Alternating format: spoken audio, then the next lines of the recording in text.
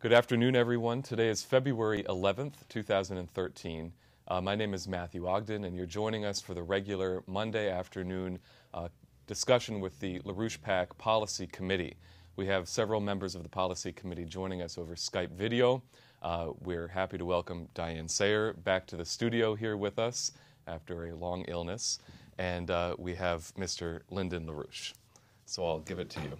There are some peculiar developments occurring. There are some significance, but the definition of the significance is not quite clear yet.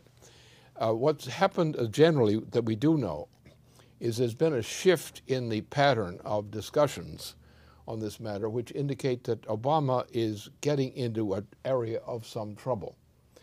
The indication is that the Republican Party is, in a sense, is giving up on its abandonment of its own cause to actually participate in the exposure of the frauds of Obama. And the Obama case is getting more and more weak in this process. So we have a situation which is very significant, but is not yet secure. And therefore, I think a discussion of this matter is anything we've got that goes on this is crucial. Because we were just reviewing earlier this week, or actually the end of last week, we were looking at the income drain, and there were some questions on yesterday about what had happened and so forth. And then we find that the storms have occurred, which had an effect, very significant effect on this process. So that's not to worry about in that way about that.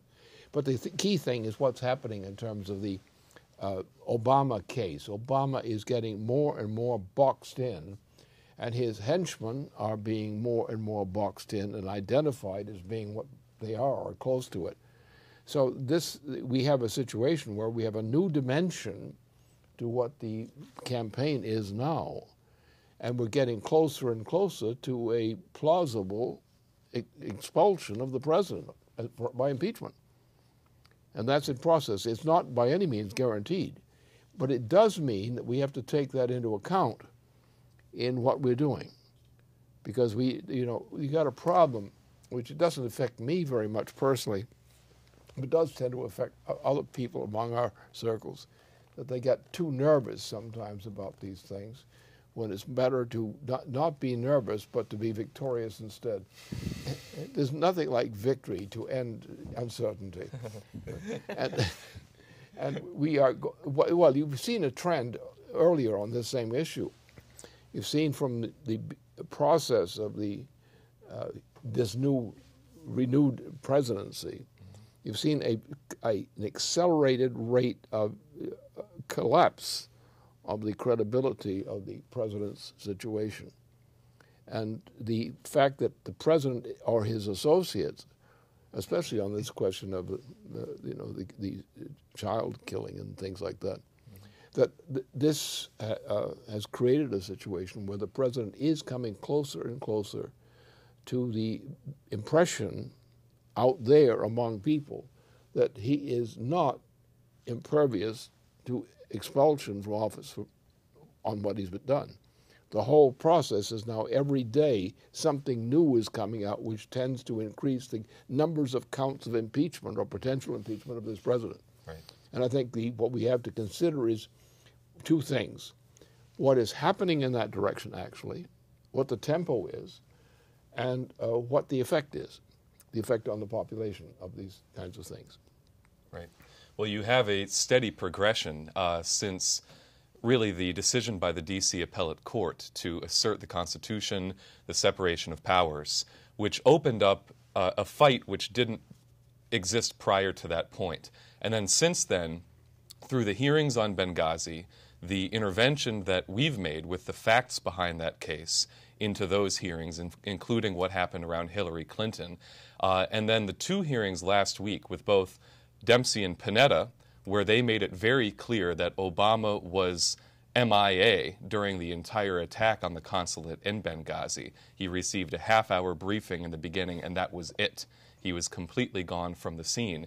And then what happened with the confirmation hearing of John Brennan. Very interesting that there's a closing in, as you said, of Republicans who might have been told to give up around the time of the election campaign, but have responded and said, now that didn't work, and we're at the point now.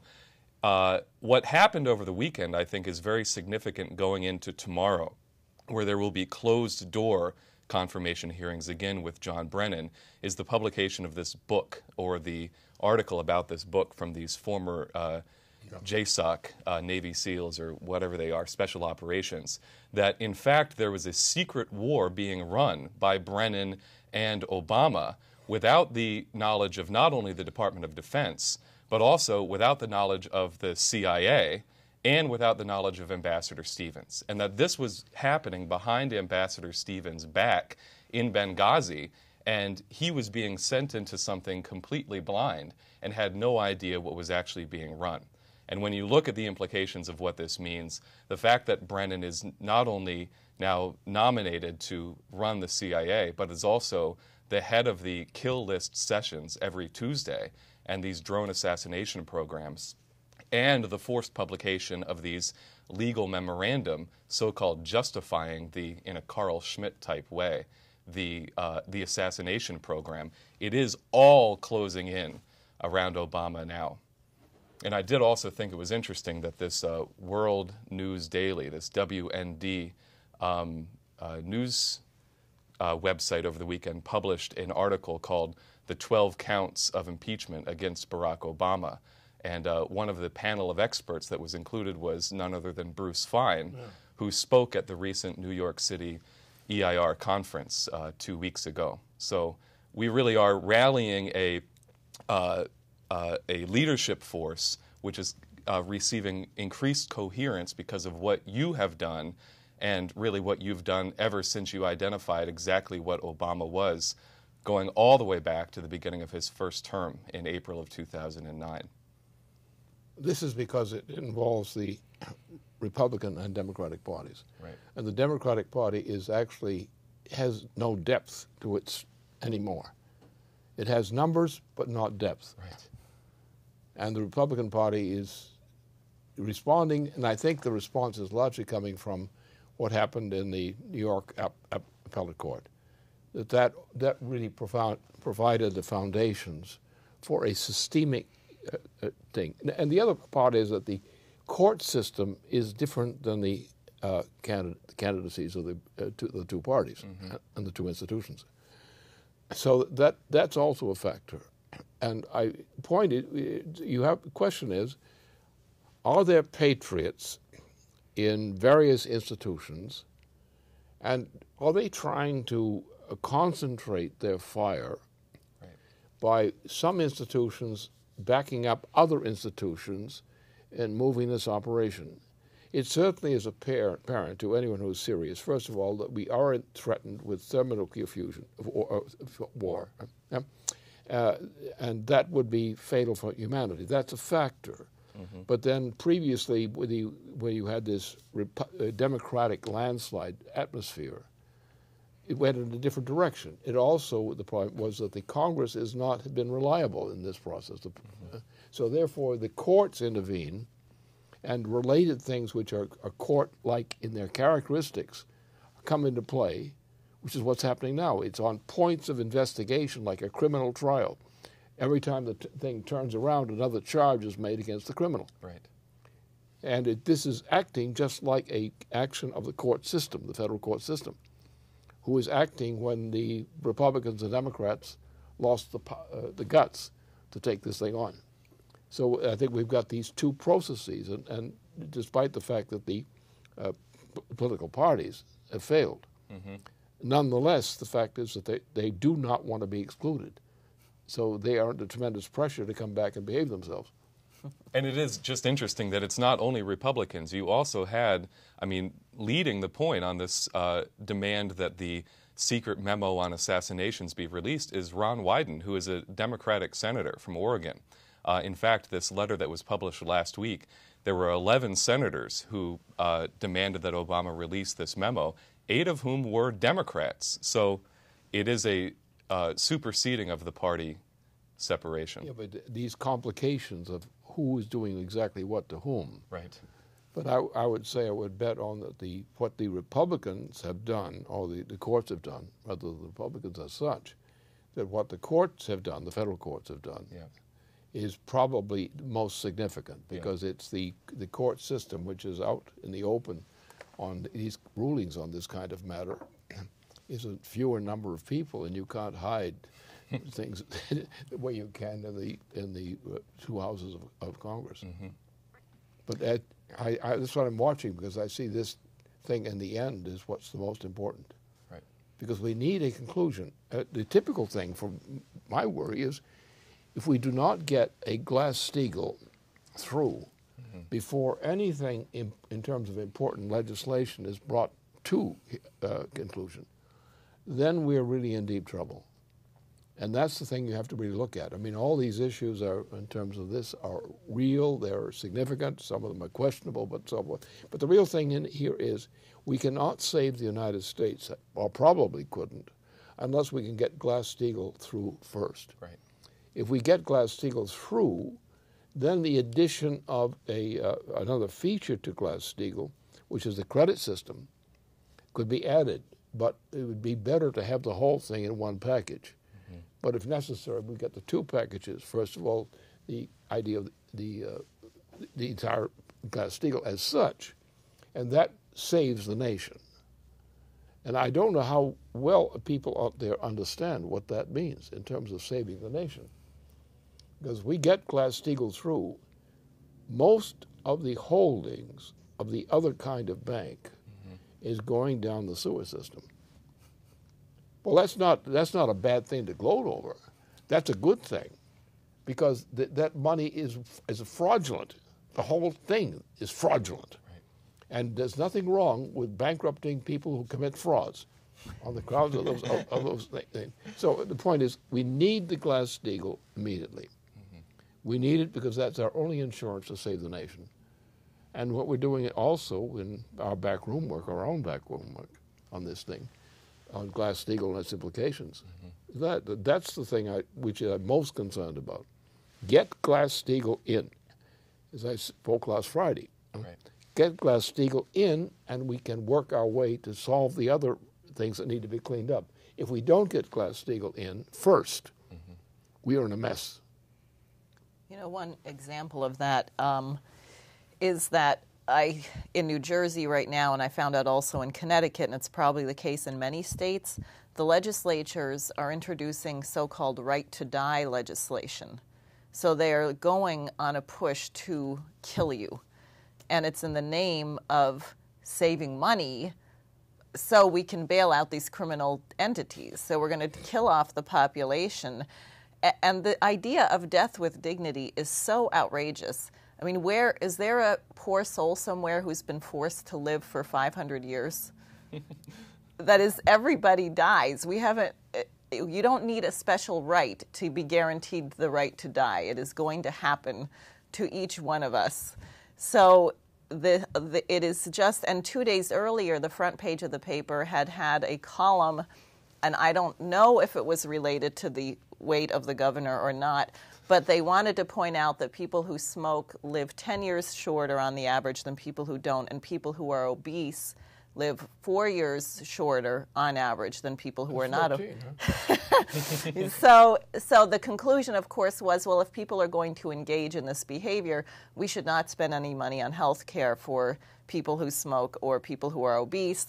And then the next thing you hear is about the right-to-die legislation. So it really struck me when you said, get Glass-Steagall before anything. I mean, they are literally going to kill us off if we don't get this done. Well, if they go to kill us off, what you'll get is you'll get a thermonuclear war. And nobody will be alive. And the point is, you've got a foolish people who don't really understand what their situation is. And it's largely because they don't want to understand. I mean, sometimes, when cowardly people are faced with threats which they can't think about, that they act that way. They just don't see what they don't want to see. And the point is that Glass-Steagall, that installation is the only thing that will enable us, not by itself, but it's the only thing, if passed now, is the only thing that could save the world. So they better get serious about it. Well, I do think also that this is what you laid out very succinctly on Friday with your webcast was that, and I think a lot of the people within the institutions who think about what happens when you actually get Obama out, that this is what you were laying out on Friday, what you did with the webcast on this single integrated conception of Glass-Steagall, the credit system, NWAPA, SDE as the advanced component of a physical economic recovery. But what has dawned on me is that the institutions, if they don't have a sense of what to replace Obama with, then they're not going to move. And this, because I think they look and they see that it's bigger than Obama.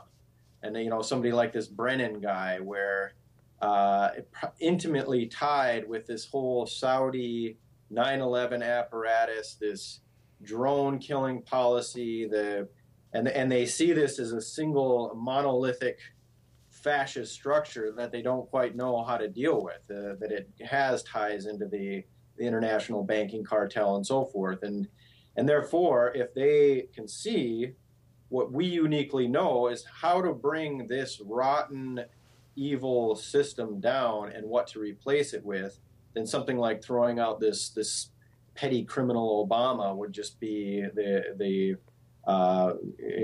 no-brainer. So I think that question of getting it into the mindset of the American people, the relevant institutions, on what the new paradigm actually looks like, that we're going to get rid of the whole apparatus that has controlled Obama and controlled Bush and Cheney, but obviously under Obama in a much worse degree. But that's what we get into their minds, and then the issue of getting him out is, like I say, it becomes self-evident.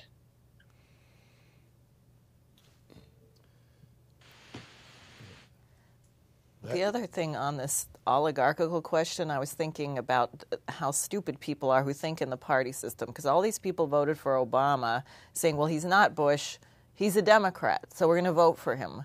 And then you see it unfold, and he does all these criminal things, and people keep saying, well, somehow this was started another way. And what you have now with the court ruling is what you said, that the party lines are shattered and Obama is losing his so-called base, whatever it was, like the drone killings. The ambassador from Pakistan to the U.S. reported that there were 267 drone strikes on Pakistan. Of the 267 drone strikes, we have killed 2,500 people. 21 of those occurred during the Bush administration. So Obama, in half as long, has committed 10 times the atrocities. And this is becoming inescapable. Once you have the court ruling, you have the Senator Wyden question, you have the Benghazi, there's no place else for anyone with one little millimeter of honesty to look, and then you have to get a higher level and look at the British in this. That's what you in particularly were gone after for years, is identifying the British Empire. And here you have Tony Blair running Bush's war on Iraq and coming in and running the Obama campaign and running our attack to overthrow the government of Syria. So you have this continuous red dye, you could call it, in the form of Tony Blair. But I think this is something Americans really have got to get. They get nervous about it because what they get nervous about me about is several things. One is the British question on the Queen. Well, the Queen is a drug pusher. I mean, it's been well established. I don't know what they need. But it's the problem is they don't have any sense of identity, security, and so forth. They just close their minds. People just close their minds to reality if they don't want to face it. They run into a hiding place. It's like they stick their heads down a toilet and they say, look, I'm protected. It's that kind of thing that you're dealing with. And that's a very commonplace kind of thing. But on the British side, the problem is, which is vulnerable, is that the British Empire is a British Empire. And as a matter of fact, it is a continuation of the original Roman Empire. Because the Roman Empire, where there had been other systems, which are very large systems, they didn't have that character of the Roman Empire did, as a legal system as such. Mm-hmm. And thus you had the two Venetian systems coming in.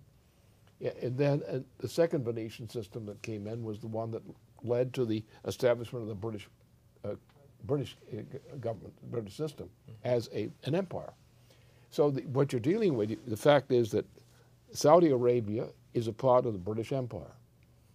And we caught them that on the 9/11 business, because it was in the 9/11 that Saudis and others, including Saudi officials, actually organized 9/11 with the support and participation of the British monarchy. Now you say, well, what? The Saudis are part of the British monarchy? Yes, but it's not just them. You have take the international banking system. And what is the international banking system in this process? That is the empire. You trace it. That's exactly how the Saudis and British were together on 9/11, because of BAE, which was the funding of the whole thing. The same thing was done again with the other process. The idea is to save the money system. Now the problem here is that most people are rather stupid. Is they assume that the issue is money. The issue is not money. Mm-hmm. The issue of money is that people are stupid enough to believe in it. The issue is credit, because money does not guarantee you anything. As you see now from Bernanke, money ain't worth anything, and neither is Bernanke. In fact, because there's nothing fungible in what he does. So therefore, what's the issue? The issue is the basis of the growth of nations and the development and saving of nations is based on credit. Mm-hmm. That is, you allow, even money depends upon credit. Money, unless it has backing of credit, is worthless. I mean, there are a few things like metal substances that are used as money, and they can be bought and sold on their own account. But when you try to get a surrogate for money, and that's all you have, you don't have anything. So the problem here is that the obstacle is that people believe that their vital personal interests depend upon money, which is not true. Money could be completely canceled as money. I could cancel it as money, from what I know, as long as I have credit. Because credit is based on the fact that a government, along with other institutions associated with government, give credit, as we did in the case of the first presidency of the United States. We gave credit. And people would get that credit. They would pay off the credit when the crop was delivered or when the product was delivered.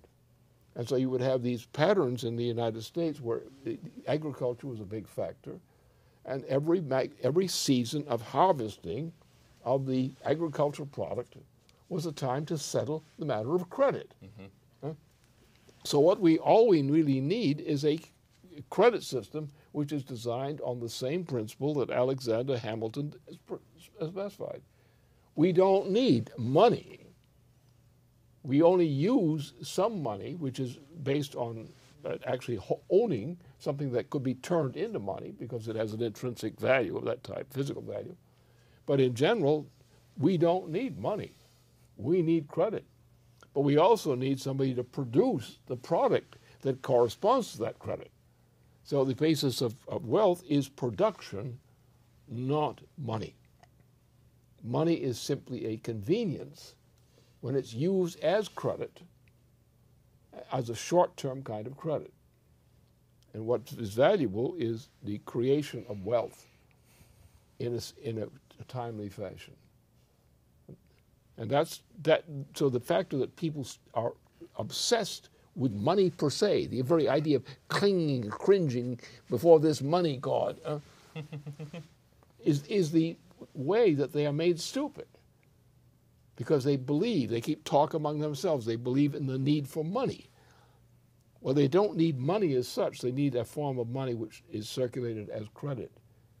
Credit in terms of payment for production.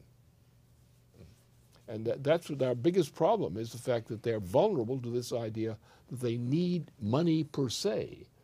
And money per se, except when it's in a metallic or some equivalent form, has no intrinsic value. And you have to think about what does have intrinsic value. Producing something that somebody can eat, wear, or so forth. That's credit. Or the long term of building up an industry, a factory, an industry. Yet it takes time for that investment to work its way off in terms of obligations. But that's the fact that people don't see things that way, and since we are in a post-industrial society, that a post-agricultural society as well, we're turning food into fuel. Right. That's what the problem is. That's the intellectual problem. Yeah, right. Going back to what you brought up, Lynn, on this legal process, the fact that everything that's coming down around Obama is more and more bringing out his violations of the Constitution. There was also a report in the Daily Mail that Obama had Delta forces on the ground in Libya, supposedly as analysts, but that they were actually training militant forces, which would mean that we did have boots on the ground, and Obama's defense for not going to war, that we had no troops on ground, was another lie. And that is the character of oligarchy and empire, is lie. The intentions to kill, and you set up the preconditions to do that, and you tell people what you need so that they'll accept those policies. But I think that the principle now of "it's the Constitution, stupid" is valid, and that's I think that's an important factor of what's going on. Well, it is very important. I mean, even the declaration of war, the fact that Libya and everything else that Obama has done has been done without, including all these drone killings, without a declaration of war, means that it's not. These are not lives that are taken in a legal war. That this is murder. Yeah, exactly. The thing that separates murder from some sort of legal battlefield kind of casualty is a declaration of war. And that's absolutely what a president without approval of Congress is guilty of. Would be, yeah. No, the killing thing itself this thing is like, guess who? The Emperor Nero. Exactly. No difference. What did I say in 2009? Emperor Nero. Mm-hmm. What's happening now? Emperor Nero. That reflects on the fact that what we have is a continuous existence of an empire, the unbroken existence of an empire, mm-hmm. which was originally the Roman Empire, and everything since then has been a continuation of the Roman Empire. And that's the vulnerable point. And the most vulnerable point that I raised in 2009 when I saw what the devil we were getting, and that's what we're getting, was the fact mm-hmm. that this guy essentially is equivalent to the Emperor Nero. And since he's like the Emperor Nero, he's also therefore like Adolf Hitler. And people can't say that. They can't even say the Emperor Nero was a killer, a madman killer, and that he's like the Emperor Nero in his personality, which is a matter of, Time magazine gave all the evidence, mm-hmm. pointing to all the evidence that Obama is a reincarnation, in effect, of the Emperor Nero. He's a killer, a mass killer without law, just like the Emperor Nero. Mm-hmm. And that's what they're seeing. That's what all these kills are. And the Bush family is no damn good on this either. I mean, the beginning, my first Bush case was a guy who actually supported Adolf Hitler. As a matter of fact, he supported him to run for leader of Germany. Prescott. Prescott Bush. And then Prescott Bush, and then his son, Dopey Bush, and then the other one, the drunken Bush.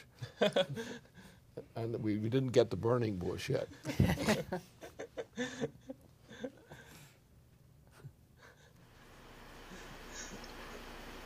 Well, I think that it is extremely important to go back to what you were just discussing on this question of the monetary system versus the understanding of what a real credit system is. And this really gets to the patriotic faction in our nation, the patriotic forces versus the treasonous forces typified by Aaron Burr, Andrew Jackson, and Van Buren.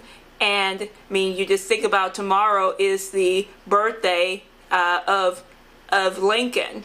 And if anybody understood, along with John Quincy Adams, why it is that in order to really go after the empire, to go after this tyranny and this oligarchical system, you actually had to have a basis of understanding of what the credit system represented as a process of the creative powers and the progress of the human mind and of your society. And everything that Lincoln did and everything that John Quincy Adams did was very indicative of that understanding, versus the idea of what you had, the understanding that a monetary system is a system of slavery, is a system that is set forward to keep people from actually progressing.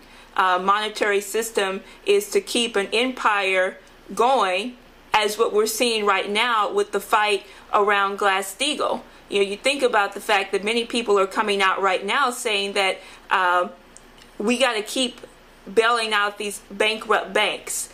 We cannot prosecute the gambling and illegal activities of these bankrupt or of these speculators and these derivatives and so forth.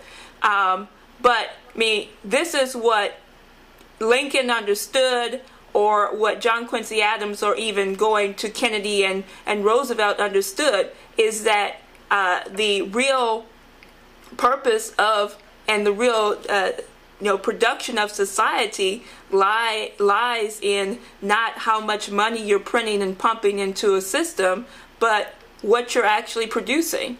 And I think this is exactly what you've been getting at, as this is why we have to win this fight for Glass-Steagall, because it's not just a fight for a bill or a policy, but it is a fight over this empire and their control over the systems of government, control over sovereign nation states, and saying that people have no right to develop.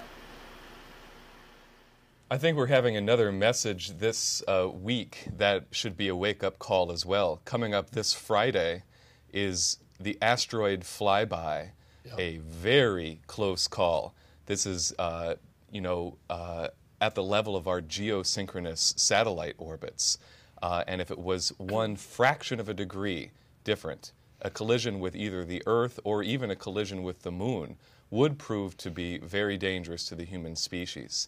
And, this, I think, puts on the table a question that goes even beyond just the danger of a hyperinflation looming or something like that. But the point that you made last Friday, that the retrograde motion in terms of technology, in terms of technological level of the human species over the last 50 years, has put us in the position where we would not be prepared to defend the human race from this kind of asteroid collision or similar catastrophe. And that is the prospect of the death of mankind because of a negligence or a retrograde motion in the level of technological capability. It's important to expand that argument from the specific case, which is, of course, relevant. Because what was needed, we have to create a system, which would be the equivalent of an economic system. And as I've been working on a piece, which I'll get out soon, what we have to do is think about why we have to be able to reach Mars. Now, at present, I wouldn't be recommending anyone to go live on Mars. We can use the moon for some things. It has problems there. But once we have thermonuclear fusion as a power source and organized in a certain way, we could reach from the moon to Mars in a weekend or something of that like that nature. At that point, the idea of experimental tests of systems and that which could keep people alive under that gravity condition will be feasible.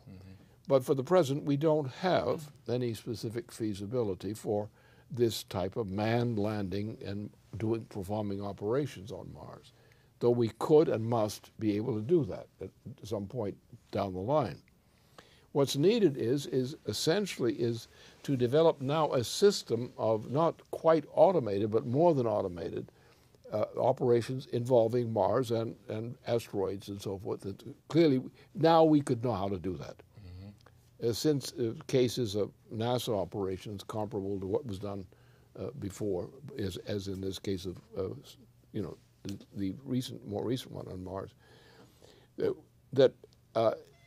we can now already begin to build systems which we can implant on Mars, which will be part of keystone, so to speak, of speech, of where you can actually begin to control what goes on between Earth and Mars by building up these systems, which we plant things on asteroids or do other things, similar kinds of things. We can begin to develop an effective system. Such a development of the system will also improve our intelligence capability to do what we cannot do efficiently now, is make sure we catch these things in time. And that's what I think is actually defines more than even the food question now. It defines what is needed for the security of mankind over times to come. Right. And the time that we actually have a set of systems which are implanted on Mars, which are systems which also give us information from Mars to be applied to this whole search of asteroids and similar kinds of things. That must be done now, must be done immediately. We must shift from this idea of merely defense against one object that may come around us. We've got to go further. We've got to say, what kind of a system, since we as human beings are confined to the vulnerable place called Earth, why aren't we doing something to provide us better protection in the whole volume of space that the Earth occupies as orbital space, to make sure that mankind is going to live? Now that leads us then to higher forms of technology, again, automatically, which lead mankind to a new conception of mankind's role. Eventually, we're going to have to think about the fact that the sun has a limited existence. Not only does it have a limited existence, it's estimated around 2 billion years, but there's another question. At what point will the process of deterioration of the sun bring us to the point that we can no longer tolerate the sun as a neighbor? Now, that's some distance from now, but you have to keep started in a direction which is going to lead to the point at which you can get out of this threat as human beings. And that's going to take some time, but it's also going to take some work. So we're on a course where we have many threats within the solar system, among other things. And we have to deal with the comet problem also. So therefore we should be thinking about what we are doing now in order to ensure that we have a habitable place for the human species to perpetuate itself. You know, it's not only even protection against, defense against negative effects, but if you think about, for example, what Roosevelt did with the TVA, this river was the enemy of the people who lived in this area. It was flooding, it was bringing malaria, it was washing away the topsoil. And not only did Roosevelt mitigate and tame that river, but he also harnessed it and put it to work for the power of the people who lived there with hydroelectric dams and better irrigation. You know, there's a study that was done by a Chinese space research agency that showed that not only could you change the orbit of an asteroid, not only could you deflect the orbit of an asteroid so that it wouldn't collide with Earth, but it's actually feasible to harness an asteroid to put it into orbit around Earth, at least temporarily, and you could even begin to mine that asteroid. So you could turn something which seems like a threat to mankind into a benefit. So therefore they would say then that the green policy, which is in itself assures the extinction of the human species. Right. You can't get by with that, you know. So therefore that's what we're up against. Mankind must use science driver programs, starting with the now proper use of thermonuclear fusion power. We must start to do that because that will enable us to begin moving. Once we get into space, with mankind's ability to operate in space, that is on another planetary surface and so forth, then everything is reversed. If mankind moves into this area, the power of mankind within this solar system increases beyond the imagination. Now man, instead of defending himself in a losing battle against attrition, now is out there and acquiring power like mankind has never dreamed of before. And then we can begin to fix our own problems. Well, in a period in which parents are even afraid to think about what kind of world their children are going to grow up in, and people lack the memory to even recognize what has been continuous between the Bush administration and the Obama administration. I mean, the idea of being on the verge of organizing a society in which people will think several generations in the future is a very optimistic idea.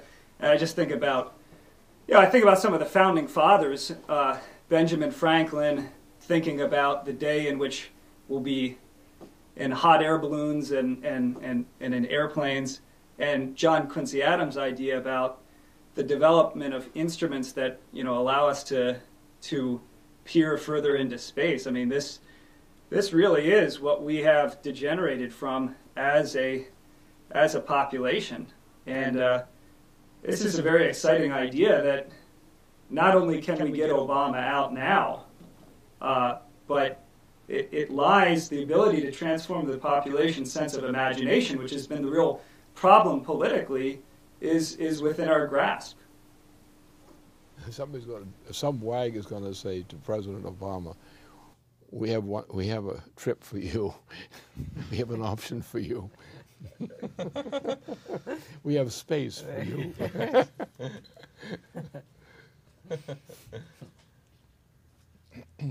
After all, he's not productive. Well, I think that this discussion continues to be very, very important as we get closer to the anniversary of Reagan's SDI speech, which is coming up on March 23rd. And we are organizing for an event to commemorate that date and to kick off the revival of the SDI-SDE policy. So as we get closer to that point, I think that this is going to gain ever-increasing relevance. And we're going to be doing something about that. Right. Right in the days ahead. Exactly. Well, hopefully part of what we'll be doing is getting together around the common aims of mankind, because I think that's the point. We're at the potential of a revolution, and we have to seize it. You have to end defeatism. Right. And not only do we have Nero in the White House, but we also have the image of Richard III. Yes. One of my distant relatives, very distant, however. Hopefully. Keep him at a distance. Keep him that way, yes. Good. Okay, I think that brings a good conclusion to our show today. I thank you for watching, and thank you, everybody, for joining us over Skype. And please stay tuned to LaRouche PAC TV, and we will be seeing you soon.